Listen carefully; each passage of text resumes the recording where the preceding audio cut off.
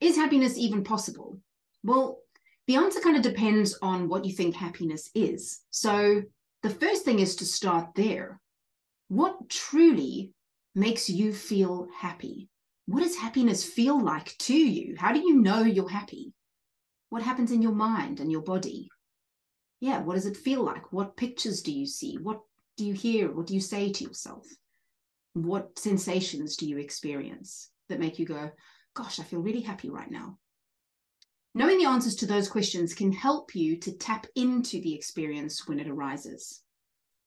One of the biggest mistakes most of us make with regards to chasing happiness or expecting happiness is that we think it's some kind of nirvana that we arrive at, and that once we get there, we will be happy.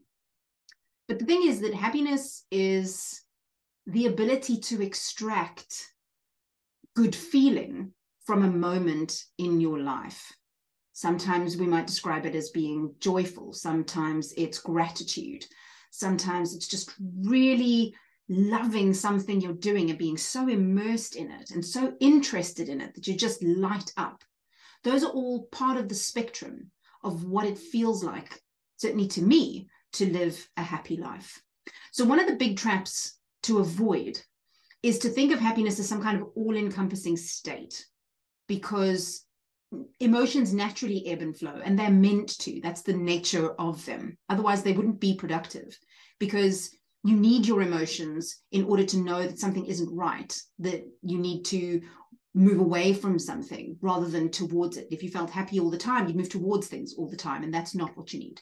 So, first of all, being clear about the ability to just recognize and be in the moment is a key part of experiencing happiness. I certainly found this in my life. Most of us make the mistake of thinking that once we feel happy, that we're going to stay happy. And it was a big part of my kind of early depression, when I'd be like, oh God, this horrible feeling and I can't get rid of it. What's wrong with me? Why do I always feel this way? Why does this always happen? And I'd kind of catastrophize it and make it bigger. One of the things happier people tend to do is they tend to recognize these states and accept them as being part of the natural seasons that we go through. Happier people tend to be able to manage uncomfortable emotions with greater ease.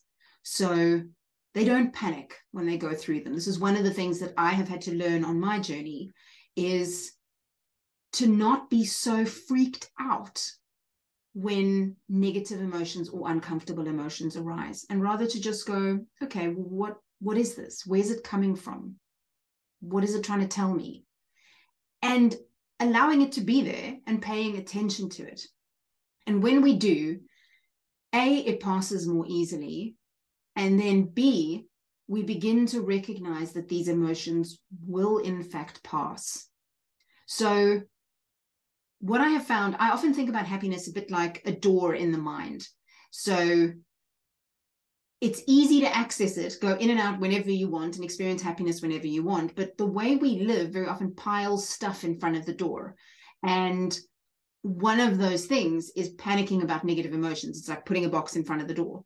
So over time, the way we live piles stuff up in front of the door, and it makes it harder to experience those kind of easy, happy, joyful, free moments that are peppered throughout every single day.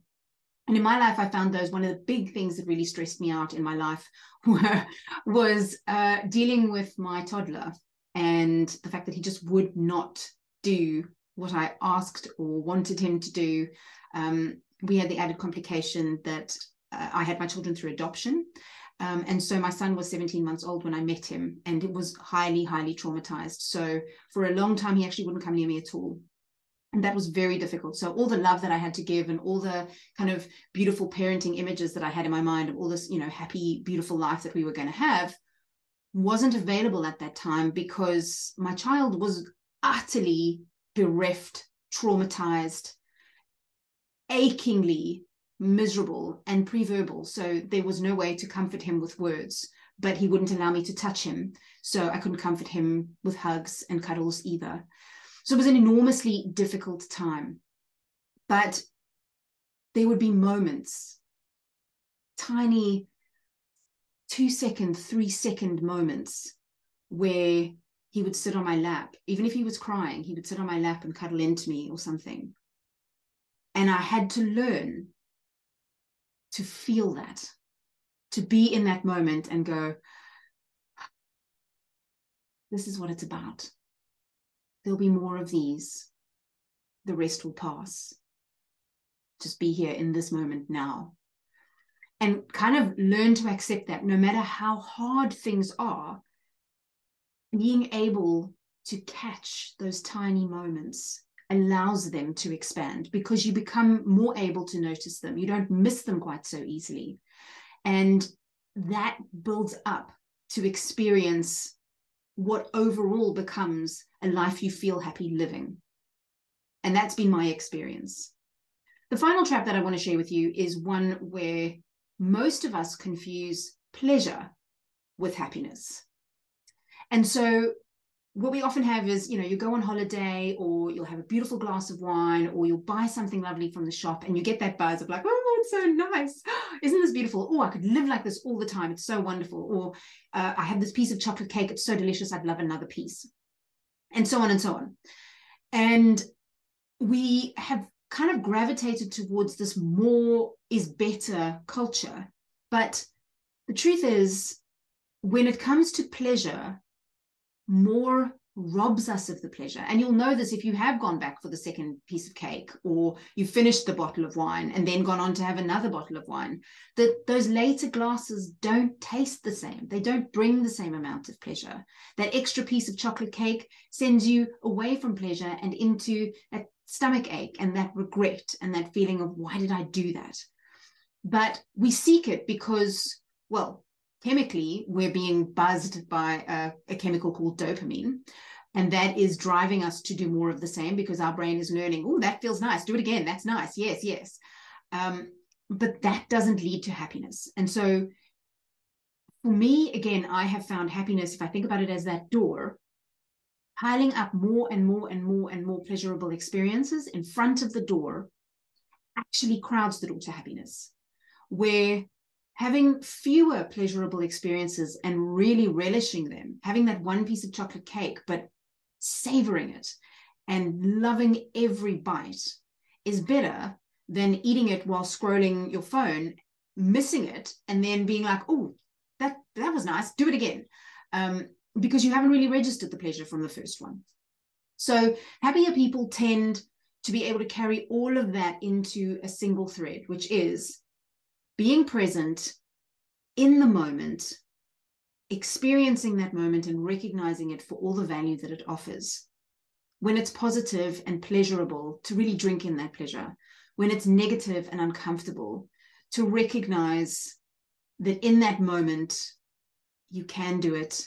It is going to be okay. This will pass. And just allow it to be. And often the experience of happiness is predicated on our ability to manage our way through those difficult emotions. Certainly in my case, one of the biggest things I did to cost myself my happiness for years was I just kept overthinking those moments, over-hosting those emotions. So I'd wake up in the morning and I'd be like, how do I feel? Am I okay? Do I feel stressed today? How much energy do I have? I don't think I have enough energy. Oh God, is it going to be a bad day? Like I would go through all of that stuff because I was checking. Am I okay? To let some of that go. All of that stuff just adds boxes in front of that door. And eventually, if you keep habitually running the same processes, those boxes pile up so much you can't see the door anymore. So to answer the question, is it really possible to be happy? It is, if you remove some of the things that are blocking your ease of experiencing the happy moments in your life.